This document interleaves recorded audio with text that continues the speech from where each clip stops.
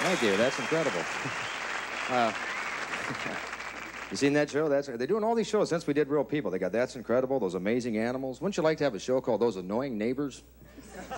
I want to do a show called That's Repulsive. That'd be 8mm film of Howard Cosell at a nude beach. Wouldn't that be repulsive? I was born and raised in Nebraska, spent 19 years in Nebraska, never heard the word marijuana. You can believe that or not, never heard the word marijuana. First time I heard about it, I was in Colorado, and the first time I ever saw any, I was in California. Then I found out it's all growing in Nebraska. We didn't know that back on the farm, but I think the animals knew about it. Yeah, the animals used to wander in acting real funny, and the old farmers would always say the same thing. They've been spooked.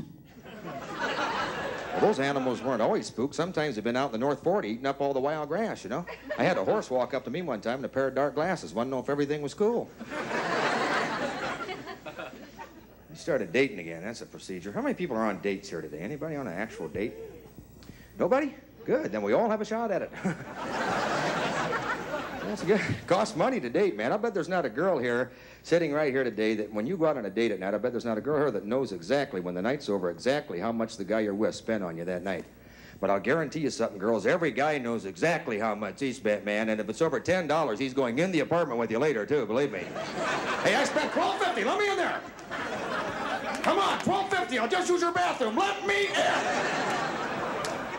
People think if you're on a television show that you make a lot of money. Not everybody on television is Chuck Barris. And real people, we make real money. Real low money, too, is what it is.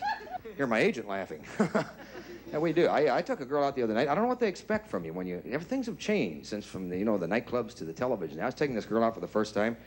I don't know what she expected. We're walking out of her apartment, coming out in the street, and she said, what are we going to do tonight? And I said, well, I thought we'd do this. And then I started telling her.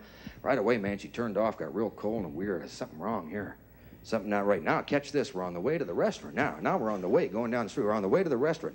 Now she started griping about this whole thing, man. She's getting embarrassing. It's getting loud. People on the bus were turning around, staring. I was embarrassed. Yeah. You ever been in a situation like that? I said, don't you know how to act on a bus? I'm going to pull this cord and get off here in a minute.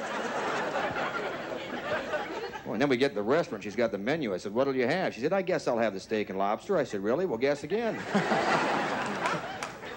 Why don't you read down a little further? It's kind of a multiple choice. I went to Catholic school. That's part of my background. Anybody besides me go to Catholic school here?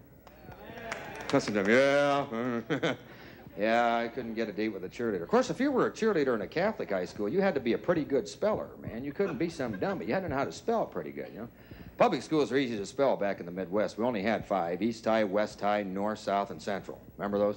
Not too original, but they kept you located. But they're all easy to spell. Like the girls at East High School had it easy. They just come out there and go, E-A-S-T, East. I mean, you'd have to be pretty dumb not to be able to remember that, you know. But when you're from Immaculate Conception, man, that's a whole different ballgame. But then it becomes a spelling bee, you know. I used to feel sorry for our girls. Remember our cheerleaders out there on the sidelines? I used to feel sorry for them. Give me an I, give me an M, give me an M, give me an A, give me a C, give me a U, give me an L, give me an A, give me a D, give me an E. Give me a C, give me an O, give me an N, give me a C, give me an E, give me a P, give me a T, give me an I, give me an O, give me an N. Immaculate Concept. The game's over. Thank you.